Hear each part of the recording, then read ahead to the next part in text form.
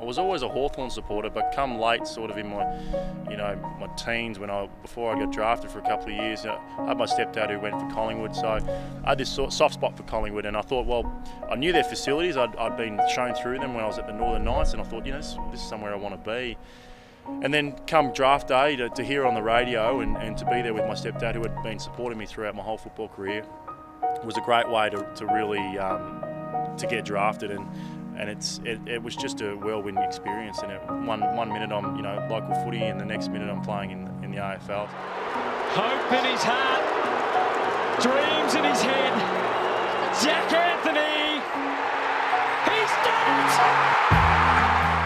I think it was a build-up of all the hard work that I'd done over the previous 3 or 4 years, and then for Mick to have faith in me in the last half of 2008, and then to bring that form into 2009, and to have that successful year that I had, it was hard not to continue on with that. I relive it in my mind, but I don't pin my hopes and my dreams on just that one year that I had. It was an experience that was, for a better word, just fantastic, I suppose. It was something that I really enjoyed, and I would love to relive it again, but you just never know what's going to happen in the future. Looked like he wasn't sure what to do. The goal umpire almost went down on his arm, but it's a goal. It wasn't a hard decision for me to come back from Perth.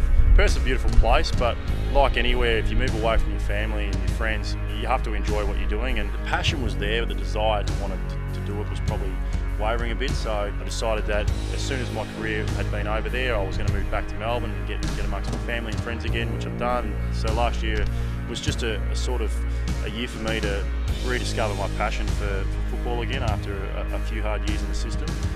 So I decided that I was just going to go play some local football, and I knew Brody Holland was at Maribyrnong, so I contacted him, and we got down there, and I had a fantastic year. I really enjoyed it, and that's one of the catalysts for me coming back and playing VFL, is really getting that desire to want to play competitive football again. When I came back from Fremantle, I moved in with Cameron Wood, because I've always been friends with him since Collingwood days.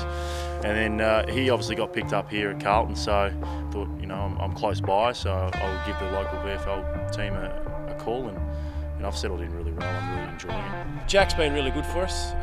It was a really good honour to be able to have a guy who ring up and wanted to come down to VFL footy, and to have a guy like Jack, who's got great AFL experience but also good life experiences, to be able to come down, and a mature guy to come down and help drive the standards that we want to have at the Northern Blues. And he's been terrific with us. His training standards and his level of professionalism that he's brought both on and off the field has been terrific for my group, to be able to see what a guy who's been in the elite system, how to train, but also how to prepare himself for a game. It's been great. Yeah, it's been good. I think one thing I've learned, certainly under Mick Malthouse at Collingwood days, and definitely under Ross, they're hard coaches, and they're the best coaches in the AFL, and they can really humble you very quickly. So for me, I've just come down here, and I've shut my mouth, and I've worked hard, and hopefully that will turn into some quality football for both the club and personally. He is a competitive beast. His endurance, his strength, and his ability to play in a number of positions has been really good for us so far. I love a contest. I want the contest, and I've always prided myself on being competitive. Great mark! It's something that I don't think ever really leaves you. It just needs to be rediscovered. The stuff that I've seen from him so far in terms of his work rate and his work ethic down at the Northern Blues has been terrific, and that's emulated with obviously the stuff that he's done at AFL. So, a guy like him is a really good competitor and a strong competitor both in the air and on the ground, and whether we played him forward or back, the stuff that we've been seeing are the things that we've seen at AFL land as well. There's more to football now. Now I'm out of the system. I've got other aspirations and things that I want to achieve in life. So being able and giving time towards that's been great as well, and it's allowed me to train the brain in a different way. You can definitely see that he's really enjoying his footy at this point in time, and obviously winning games of football is obviously the big thing that we're here to do. Everything's just falling into place at the moment, and I'm in control of my own destiny at the moment, and I feel like it's definitely going to a better place.